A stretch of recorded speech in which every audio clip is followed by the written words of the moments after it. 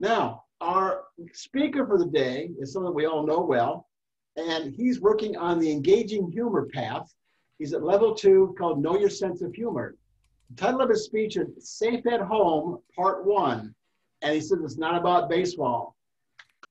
Fellow Toastmasters, have you ever attempted to do something at home that was just a little bit beyond your capability? 23 years ago, I was living in Greenville, North Carolina. For those of you that don't know, Greenville is about 40 miles from the coast.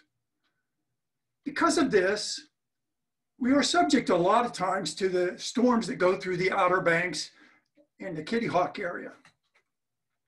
One of those storms had just happened, and it knocked down 4 oak trees on the easement line between our property and the neighbor. We had a 75-foot easement line.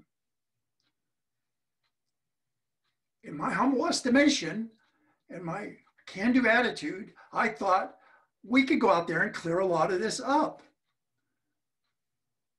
We had a gentleman that helped us around the house named Billy. He worked at the hospital with us, but he would come help us with things. Billy, my wife, and myself got our chainsaws, our ladders, all our gardening equipment, and headed out. We were gung-ho. We could do this. I would run the chainsaw and cut the low-hanging branches of the trees, and Billy and my wife would haul them off.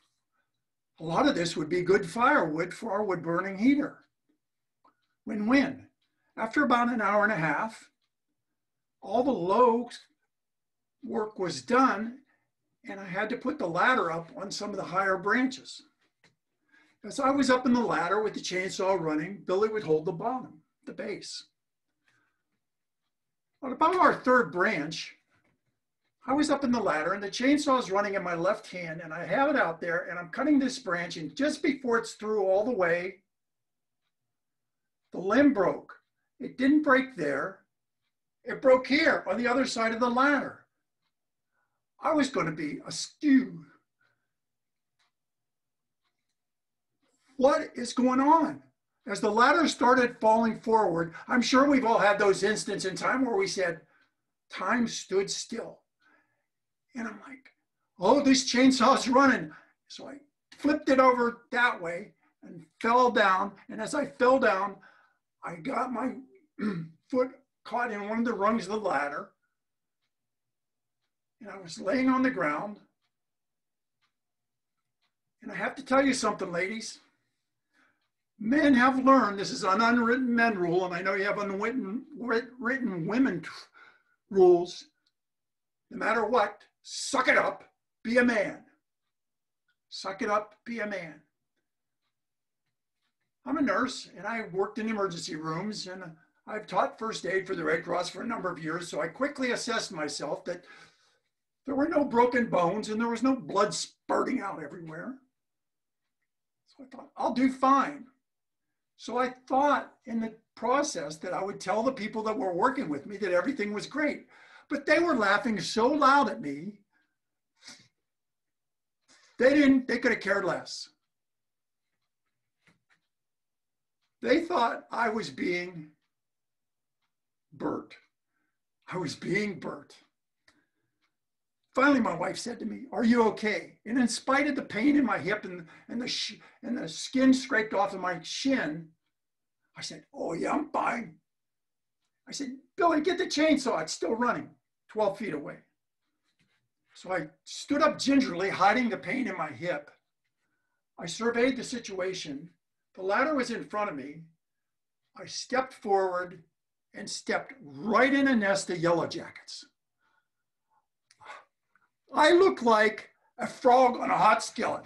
I was jumping around and they started laughing hysterically again. I'm jumping around. I have these yellow jackets all over me. I'm headed for the house. I'm trying to get, and finally my co-workers noticed the little yellow perils that were on me, and they helped whisk all the yellow jackets off of me. Thankfully, I headed into the house to a cold shower and some Benadryl.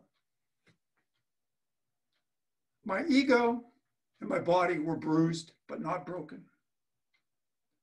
Southeast Tree Service came 3 days later and took out the 4 oak trees, the smallest of which had a 2-foot diameter. A little bit beyond my capabilities. I learned a number of things from this encounter with nature.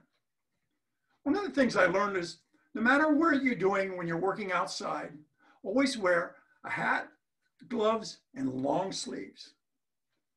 Don't wear shorts when you're working in the yard.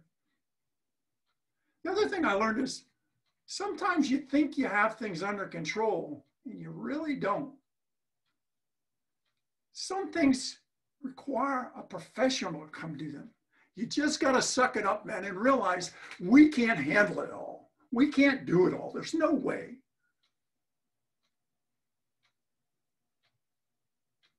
Another thing that I found out, and I had to Google this, and you may Google it too, is that most accidents happen around home. I'm beginning to think maybe I should move. What do you think, fellow Toastmasters?